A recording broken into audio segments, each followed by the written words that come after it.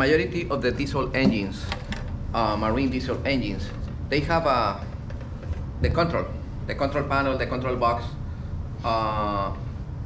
remote control panel, remote control box like this, located in.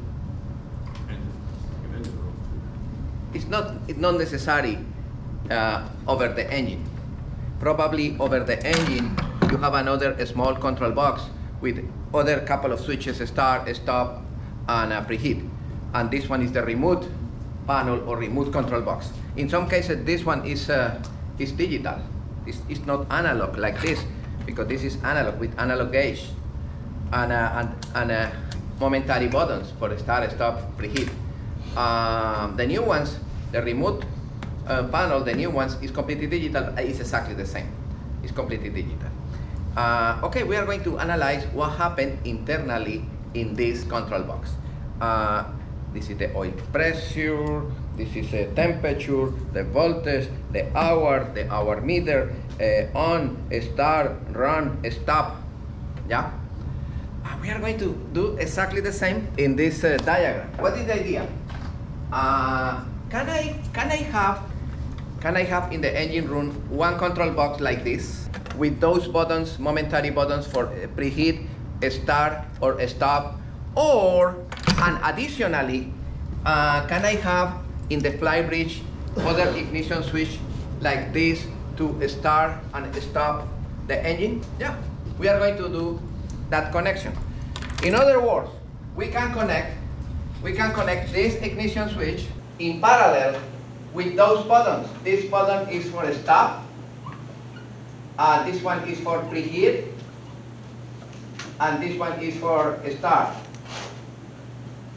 Momentary buttons, momentary, push buttons, momentary, for stop, for preheat, for start. Alright, remember this important situation. If you have a remote panel, if you have a remote switch, ignition switch on the flybridge, on the pilot helm, that switch receives the power for that switch from other group of batteries different than the battery that I have here on the engine. The battery that I have here for cranking is different than the battery that I have in the flybridge for the console. And the ignition switch on the console receives power from that battery, house battery or electronics battery. Anybody follow me, guys? Is clear that situation? Yeah. You have two different batteries. Probably you have house battery and you have cranking battery. Oh, cranking battery will be used to supply power for the engine, and house battery for the ignition switch or for the small control box. Yeah, you need to be clear with this. What is the secret when I have different group of batteries? The negatives of those batteries connected together and connected to the main negative bus bar on the engine room. What happens if the negative of this battery bank is not connected with the negative of this cranking battery bank? Can I send a signal from the ignition switch here to the start motor? The yellow-red signal? No, because the signal not travel. The loop is not closed. Other example is the joystick of the bow thruster, no? Where is located the joystick? In the flybridge. And where is located the motor of the bow thruster? In the bottom.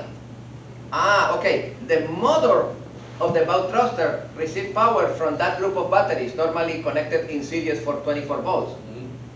And the signal to activate the solenoid of that motor, the signal is coming from the joystick, and the joystick is located in the flybridge. But the joystick is connected to house batteries or electronics batteries, and the bow thrusters are connected to the series group of batteries for bow thruster. If those group of batteries are not connected, the negatives, it's impossible to send the signal from the joystick. Excuse me, in the flybridge, everything is 12 volts. And the batteries for the motor of the bow thruster are configured in 24 volts. Can I send that signal 12 volts to the solenoid to activate that motor? Yeah. Yes. Yes. Alright? That's clear? The group of batteries in the flybridge is lithium batteries. House batteries, lithium. And the batteries for the bow thruster are gel or lead acid regular batteries connected in series. Gel or lead acid and lithium. Can I send that signal 12 volts to activate? Yeah. It's DC. It's DC. DC current is DC current. Yeah? Ready? We are ready to start. What is this? Battery switch. The battery switch selector. Position 1, position 2, and this is the common. Remember, in the battery switch selector, the positive of the battery bank number 1 enter in position 1. The positive of the battery bank number 2 enter in position 2, and this is the output. In this particular case, I have two outputs. One output for the house, and I am going to create another big output, big cable for the start motor, for cranking. Here, you remember the procedure to calculate the gauge of that wire with the formula. You remember the formula in circular mills? Circular mills is equal to 10.75 times the intensity in amps times the length, the total, and divided by the voltage drop. This is the formula, or you can use the tables, ABYC table that you have in your book. This is the magic formula to calculate the gauge of the wire. The gauge of this wire, because this wire will be for cranking. Okay. In all the control box, you have momentary button. You see the button? It's momentary. I press, but return. Return. Momentary, momentary, momentary. Momentary buttons. Okay. Okay, I have one momentary for stop, other momentary for preheat, and other momentary for start. All of them is momentary. I have a question. How you think should be the momentary for stop? Normally closed or normally open? And what about the preheat? Should be normally open or normally closed? Open. Preheat normally open. What about start? Normally open or normally closed? Open. Normally open. What about stop? In general is closed. Could be open, but in general is closed. I'm going to explain both options. If this one is normally closed or normally open. Normally, in general, is normally closed.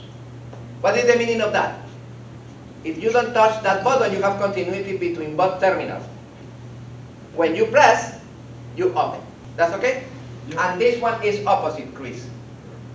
It's normally open, no continuity between this and this, but when you press, you have continuity.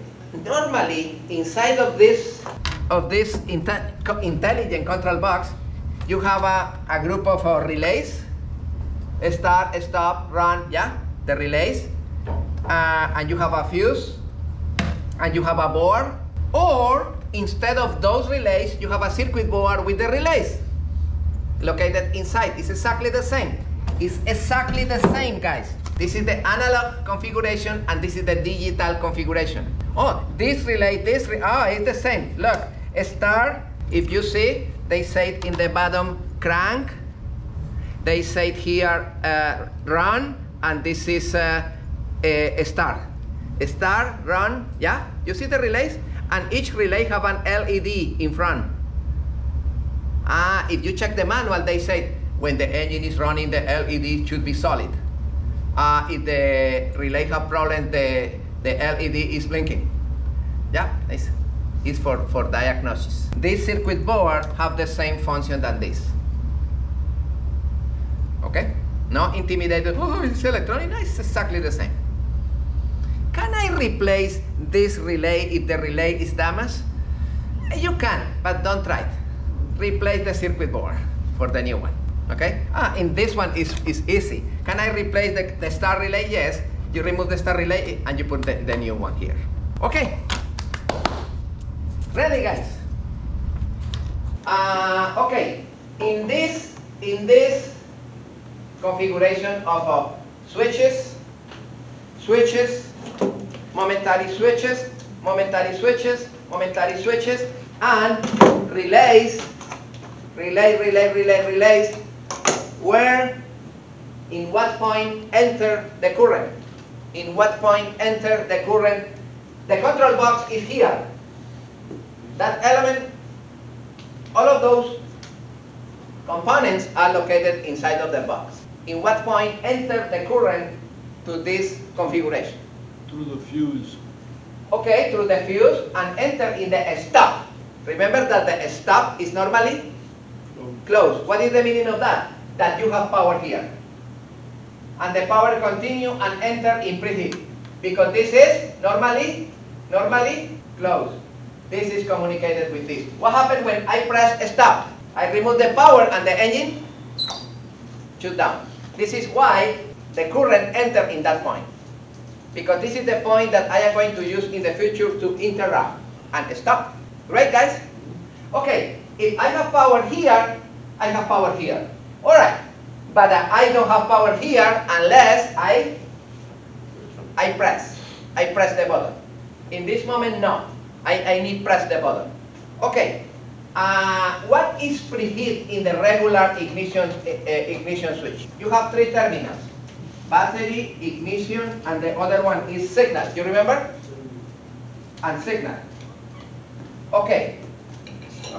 Which terminal here is equivalent to this? Ignition.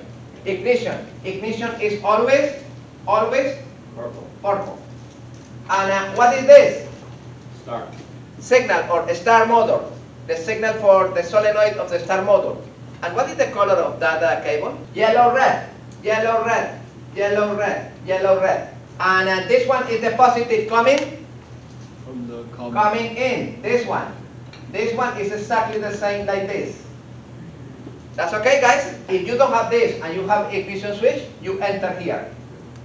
And after that, you continue in purple in the first position. You remember? What happened when I press the first position? This cable is colored purple. And I enter in this relay. And the relay here have the ground here. Look at this. What cable is this? This is a big cable. Number 2, number 6, yeah, it's a big cable because it's the cranking cable. Okay, and the cranking cable in the other side enter here. This cable and this cable, big cable, have a fuse? No, this is the only cable, you remember ABYC question, that is not protected with a fuse. Alright? It's a heavy cable. Okay, look, when I press preheat or when I select ignition, I activate this relay. What is the name of that relay? Star relay or crank relay? Crank relay. It's a heavy relay, 50 amps for heavy current. And when this relay is activated, what happened? I have power here in the star motor at the input of the solenoid of the star motor. That's it. But the star motor is not spinning. Not yet. Okay, now when I have power here, my friends, when I press preheat, I pass current also through this point. When you press this button, you pass the current here to this point.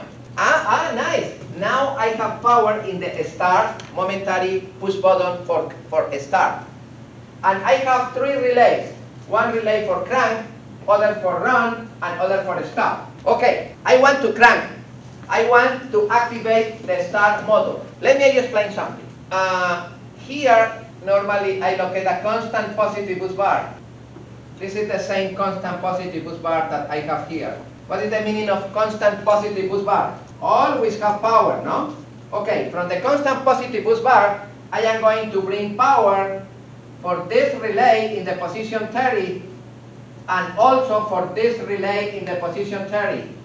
This is the input of the relay, guys, you remember?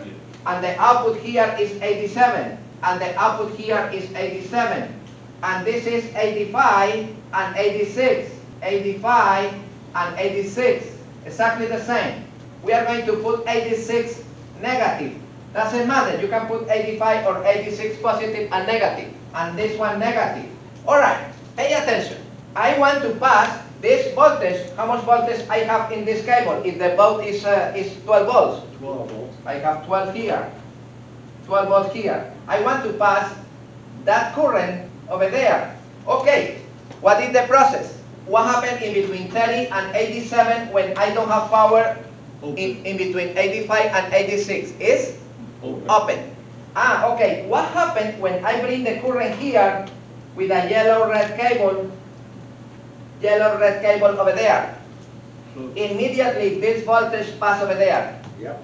And I am going to send that yellow, red, yellow, red, yellow, red here into the signal of the solenoid. Yes or no? Yep. This current pass over there and continue here. And what happened in this moment? Pay attention. To crank, I need press preheat and start at the same time. Yes or no? Yep. What happened when I remove my finger from the preheat button? No power goes. No crank. Because this is momentary and momentary. Everybody follow me? Yeah. I need press both of them. Okay, in this moment this and this are present. The current pass from here to here, and I bring the signal, and the start motor is spinning. But the engine start, the engine no start. The engine need another Signal. another signal. No other signal, other inputs. Fuel. Fuel, basically. It's spinning, but you need fuel. I am talking about this one, no? Okay, great. I need inject the fuel here through the injectors. I need bring the fuel from the fuel tank, and the fuel enter in the fuel injection pump, and after that the fuel is going here into the solenoid. Everybody follow me? Okay, in this moment when I press this and this, the start motor is spinning. And I need activate the fuel transfer pump, and I need activate this solenoid. What is that solenoid? The start-stop or fuel injection pump solenoid. No? Okay, pay attention. I want to send from the run relay, in the output of the run relay, I want to send current to activate the pump, and the current continue and activate the solenoid. Oh, nice. And this is the ground of the fuel pump. Okay, I need pass this current into here, and after that, that cable will be purple and continue. Excuse me, how can I activate this relay? In what moment? At the same time that I send current for the crank relay, I am going to send current for the run relay. In other words, when I press this button, I activate this relay and this relay. With this relay, I allow that the big current enter in the solenoid. And with this relay, I allow that the lower current enter to activate the fuel transfer pump and the solenoid of the fuel injection pump. In this moment, the start motor is spinning and the fuel enter and is injected through the injector, and the engine start. Bingo! The engine is running. Congratulations.